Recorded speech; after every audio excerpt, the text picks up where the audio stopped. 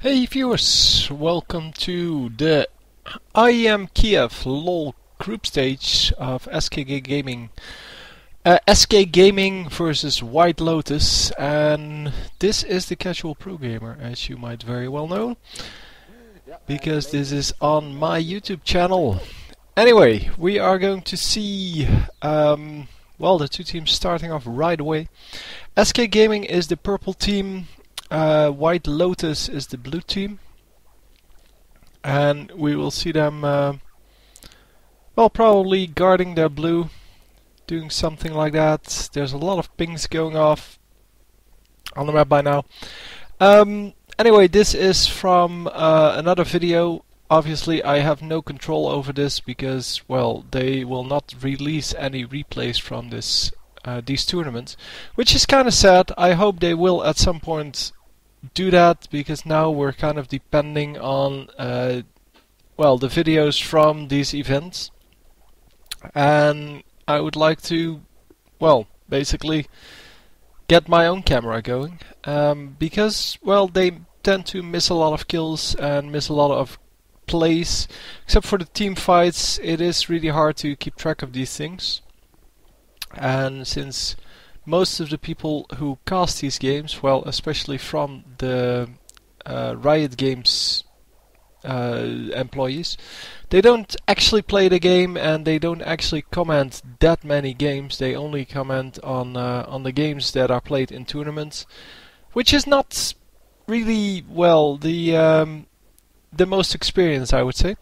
Anyway, we don't see a jungle invade from either team, and Maokai is going to start off with raids, taking them out instantly. And on the enemy team, we see Graves and Tarek getting these double golems, and the Skarner getting wolves and blue. Maokai now on his way to do blue. Already working on blue. And Soraka is going to go bottom now with Sivir. Sivir will have an easy time blocking the stuns from Tarek with the spell shield, because the spell shield, it takes no time at all to put on, and the stuns travel for about half a second, maybe even more, depending on how far you are away from the point of cast. And basically,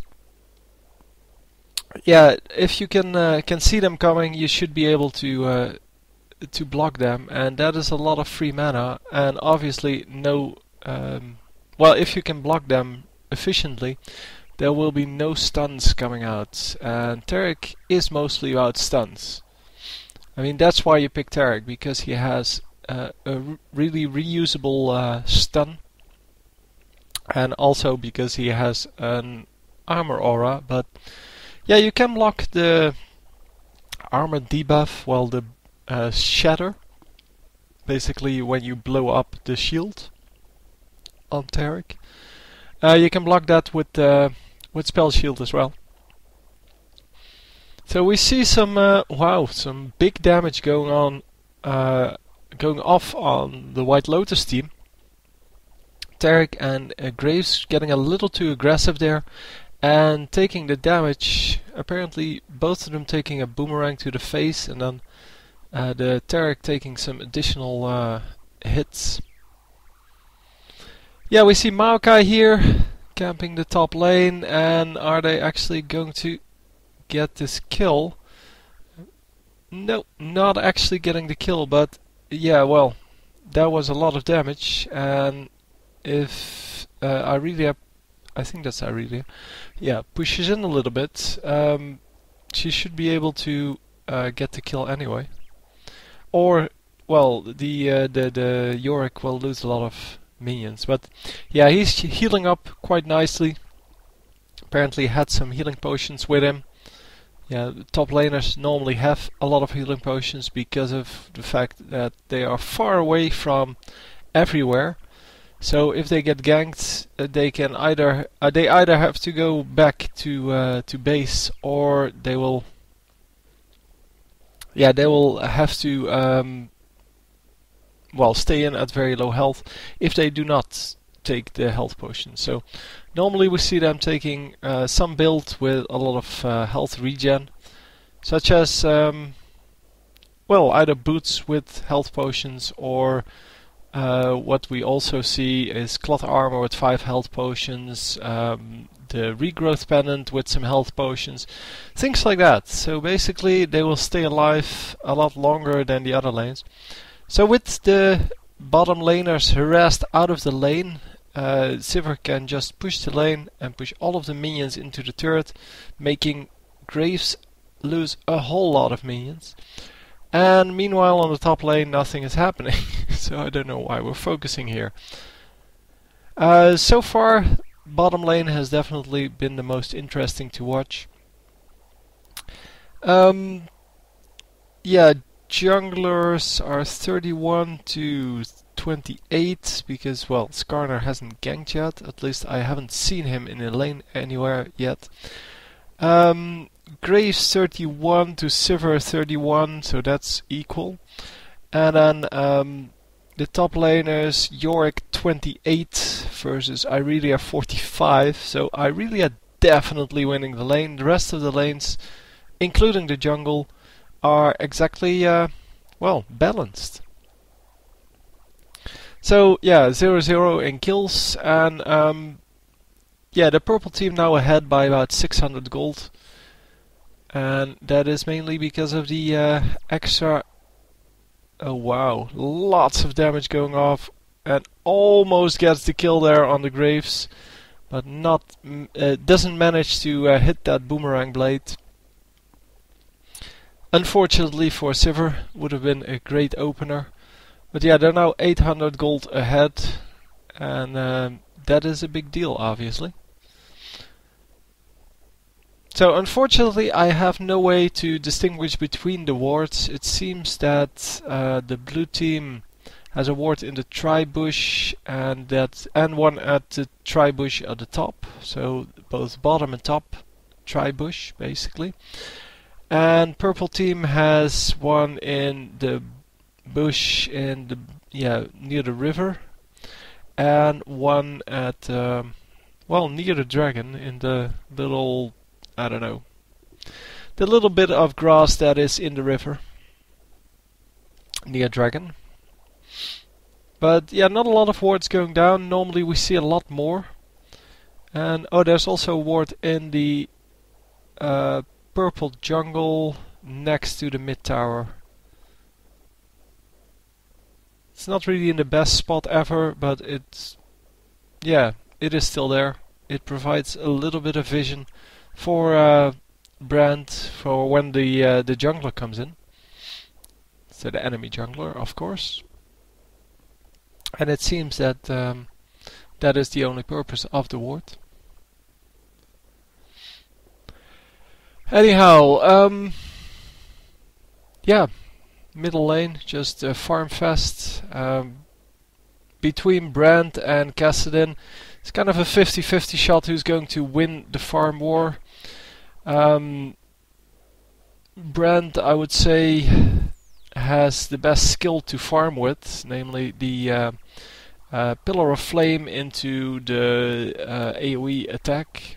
I don't know what it's called, Conflagrate or something like that. So Pillar of Flame into Conflagrate, something like that. Sivir pushing in here with the ultimate, and Sivir only needs one minion wave normally to push a turret or to kill a turret. But in this case, because she's still low level, she cannot really kill the whole turret, but it's still a great use of the ultimate. And does she still have a spell shield? I wonder if she saved the spell shield for... Yeah, she still has the spell shield. So I'm pretty sure she used this, or she had the spell shield to get the stun only, and not any of the other skills, because she could have blocked all of those skills. But nicely done, because the stun is the only important thing. Taking a little bit of damage is not a big deal as long as you don't get stunned. And especially if you get stunned at max range, that is a big amount of of stun. I mean, that will take a long time to clear. And I'm not sure what she brought. Oh, she brought Flash and Heal, where Soraka has Flash and come on, Flash and Clairvoyance. That was it.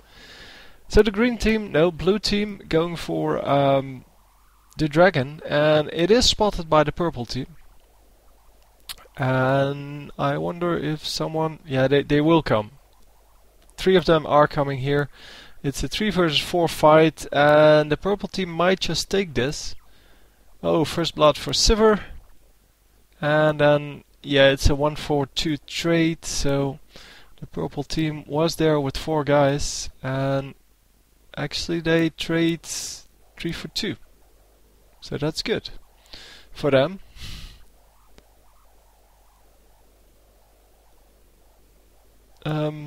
Yeah. Oh wow, that was nicely done. So the eventual score is 4 for 2 for the purple team.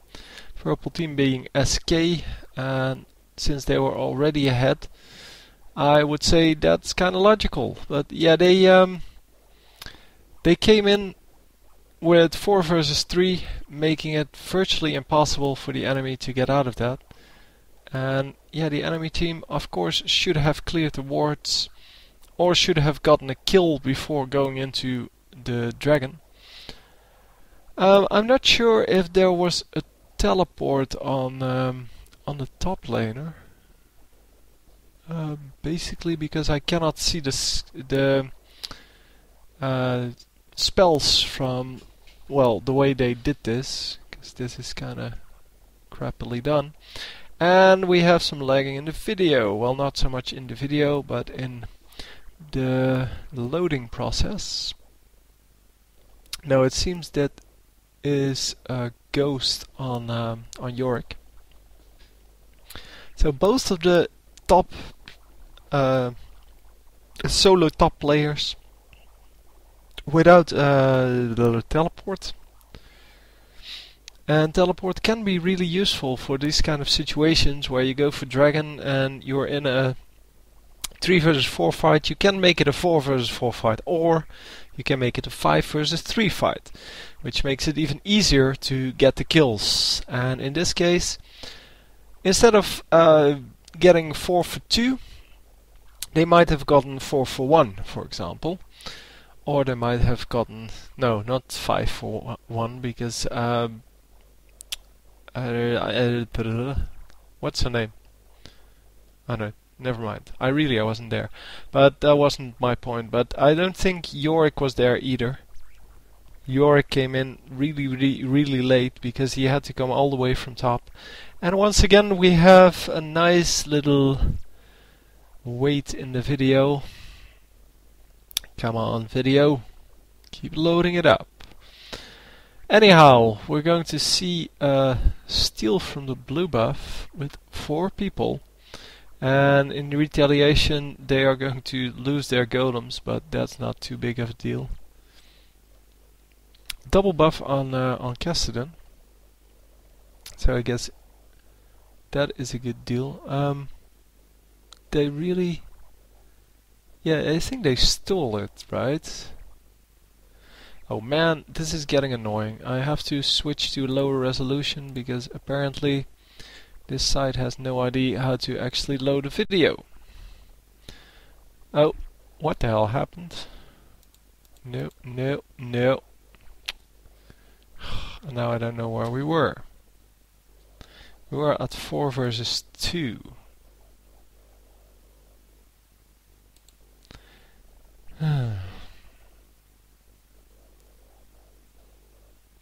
Yeah, they just stole the blue buff. Gave it to Cassidy. And I don't know where their own blue buff is, but apparently it was also on Cassidy, and he just renewed his one or something like that. Anyway, Sivir and Graves just keep on farming, and yeah, you already saw who was going to win, or who was probably going to win, because I don't know who is actually going to win, obviously. Otherwise I wouldn't cast this game. But yeah, from the fact that SK Gaming is now ahead by like 2000 gold already, and are almost done with killing this last turret, or this bottom turret, I am going to assume it was them, and that, well, anyway.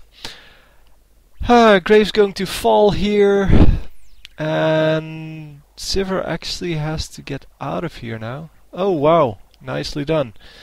They get the kill on whomever that was. Tarek. And they trade 2 for 0. And they're going to get this turret now, because obviously that is the way it should be going. So Dragon is up once again, or still, I don't know who. No, the other team got it the first time. At least I think so. But yeah, now with the 2 bottom laners gone, this is an easy Dragon. There is no way the enemy can do anything about that. And yeah, 6 versus 2. So I really dislike the fact that we have all these things right smack in the center of everything. But hey, cannot change anything about it. I can't even see the champions at this moment.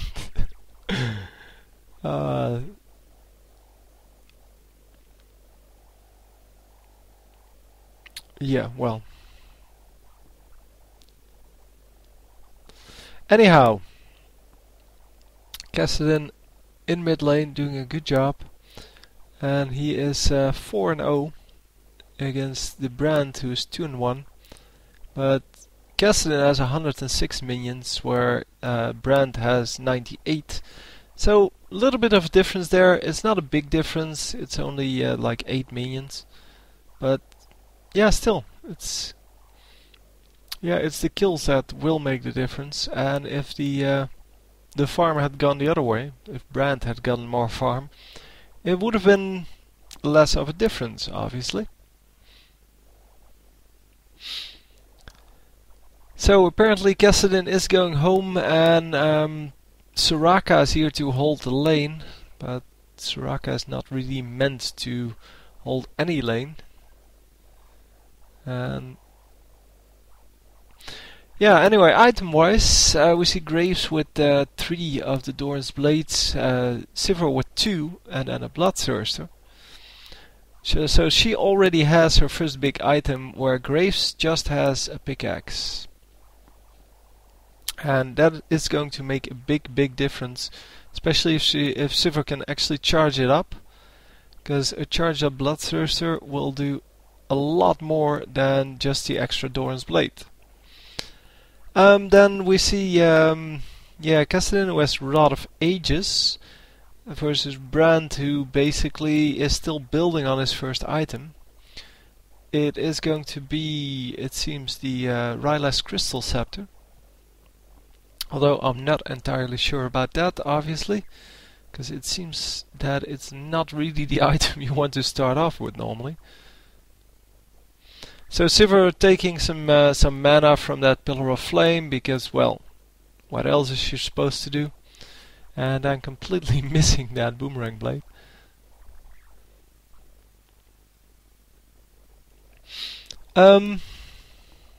Yeah, what else? We see the Tarek with 1 gold item and 1 health crystal, versus the Soraka, who has, well, the 2 gold items plus already the cooldown reduction thingy. I forgot what it's called. Some kind of gem. I don't know. Don't care. Kindle gem, I think it's called.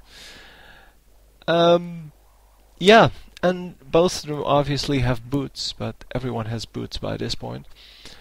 So that's a big difference. Then the junglers, both of them have Shirelias.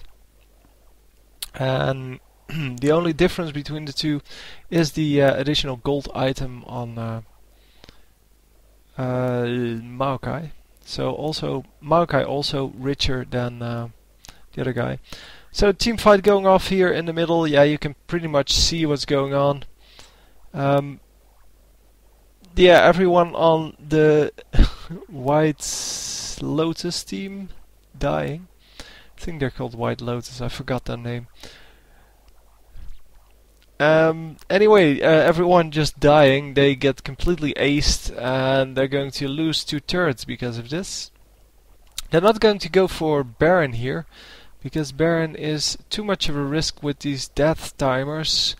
The enemy team will be up really soon and they're pretty low already, so the chances of giving away Baron would be too great, and taking 2 towers would be a much bigger price than failing to get Baron. Basically, if the death timers become longer, they will be able to get it. But for now, this was the better target, and they successfully took down 2 turrets. They all went home safely. And the only thing they have to take care of now is that the enemy team doesn't take Baron. But that's why they warded up the river. There you see, the ward is there. And the enemy team, yeah, they either need to put down a pink ward, which would be fine. I mean, that would be a fine choice for them, but yeah, it's not really the worry of the enemy team. Because even if they take out the pink ward, at least they saw who was there, and yeah, they can see whether the enemy team is going for Baron. So anyway, doesn't really matter, because nothing happened. And Sivir is going to take out yet another turret. Sivir doing a good job of taking down turrets there, and yeah, Tarek once again dying. So yeah, this game is well beyond over now at 2-12, 22 to 32 thousand gold. So they're 10,000 gold ahead, and yeah, they basically have everything under control here. So this team needs to have a little more practice before they get to the next tournament.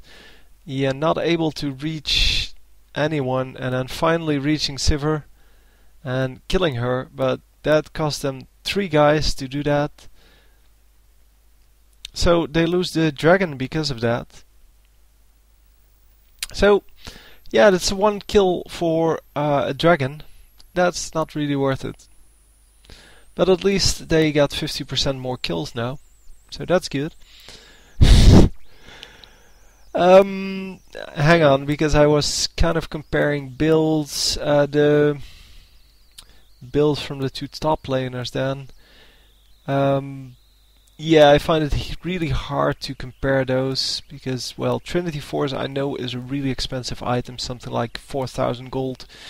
But yeah, that's the only item I really has, only big item. And Yorick has his Manamune plus his, what's it called, blah blah armor. I forgot, don't care. The one that gets you additional healing. So all in all, yeah, I think those are pretty much the same. But yeah, in the minions you can see 148 versus 197. So she's ahead by 50 minions. And 50 minions is a lot of gold. And Shirelia's going off the snare, and there we go. Brand is probably going to die. No, not actually. Derek falls because Derek, well, he cannot really escape anything. Brand is going down, but it's a 2-for-2 trade so far, and now it's a 4-for-2 trade and a 4-for-3 trade. So it's not too bad for the blue team. They actually, well, they lost 1 more, but it could have been way worse. And they might still have a chance to save this turret because Graves is still alive. And Graves is not going in there because, well, it's Irelia. Come on. Irelia is really, really dangerous. And yeah, Graves not managing to save the turrets. They do say save the inhibitor, but yeah, well, they were never going for the inhibitor anyway.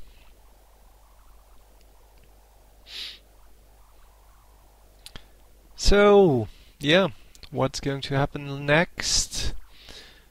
Everybody just going back to lane, or I don't know. Seems that the purple team can just push in and be done with it. Anyhow, I really wish they would remove some of these overlays. It's so annoying. Don't know if you can remove them. Pretty sure you can, but by now we know who's on which team, and yeah, whatever. We don't have to see the item builds through all of the game. If we see them once every like 5 minutes, that would be good enough. And we don't have to see the mega scoreboard in the top, which says 0-0, 6-17, because we know it. Yeah, well, whatever. Anyway, that's why I would like to have the replays on this instead of being depending on this. So they're going to take out this second inhibitor now. Oh no, never mind. This first inhibitor now, making all of their lanes push even harder, because all of the minions are going to get a little bit more HP. I think that's how it works. Still have to look it up. Yeah, free kill on the Skarner. I don't know what he was doing there, what he was trying to accomplish. But yeah, well,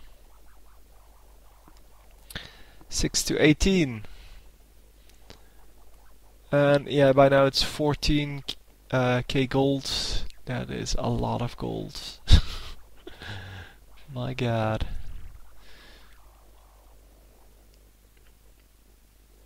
So Tarek now running around with an oracles, and will have quite a bit of trouble getting all of these things, all of these wards.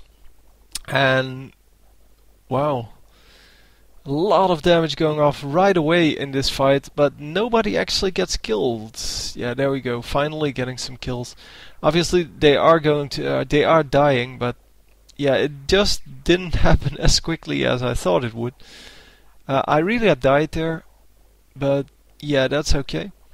I mean, that's just one.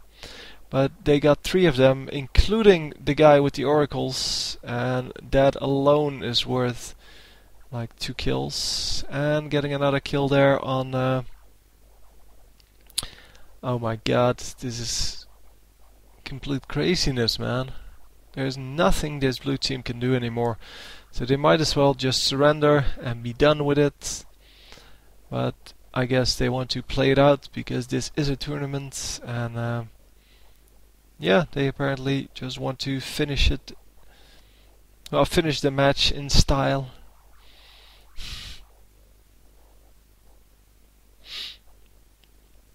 Yeah, well, the Civ are now going for the red buff, because yeah, what else are you going to do?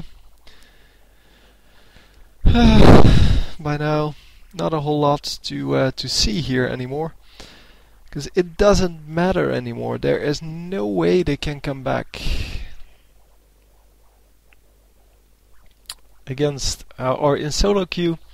This might not be over. I mean, there might be a way in which they could actually come back, but you would need a very fat Nessus or something like that. But really, the only one who's fat on this team is Graves. And yeah, I don't see him carrying this team because, well, he just doesn't do enough damage. He has an Infinity Edge and that's it. While the Sivir on the other team has Bloodthirster and the Trinity Force, which is, yeah, strange to me, but guess she knows what she's doing. It will help with the W. The yeah, the whatever ricochet, if you can get it to hit an enemy, so an enemy champion, it will do a lot of damage. But yeah, that's just a sheen. Of course you get some additional movement speed and attack damage, and you get a slow that procs every now and then. But all in all, yeah, I don't think it's a really the item you should get on Sivir.